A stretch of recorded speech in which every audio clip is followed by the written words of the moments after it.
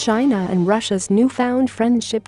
Which the US feared would happen. There was a frightening new guest at the party that marked Russia's Navy Day celebrations this past weekend, perhaps representing the greatest single global challenge for President Donald Trump.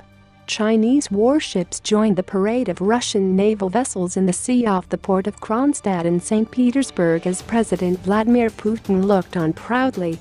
All were fresh from the first stage of Joint Sea 2017, a Russian-Chinese naval exercise that Chinese media boasted included live firing of big guns in the Baltic Sea, which borders 5 of America's NATO allies, and was designed at least, in part to showcase the cream of both nations' seaborne military might.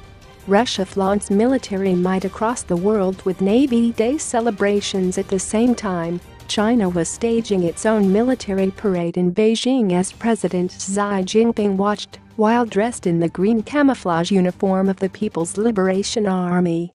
Some 12,000 officers and men, accompanied by tanks, long-range missile launchers, jet fighters and other new modern weaponry, moved past. All this display of military muscle was just the latest and most visible, though perhaps least appreciated, headache for Trump in world trouble spots, from Syria to North Korea.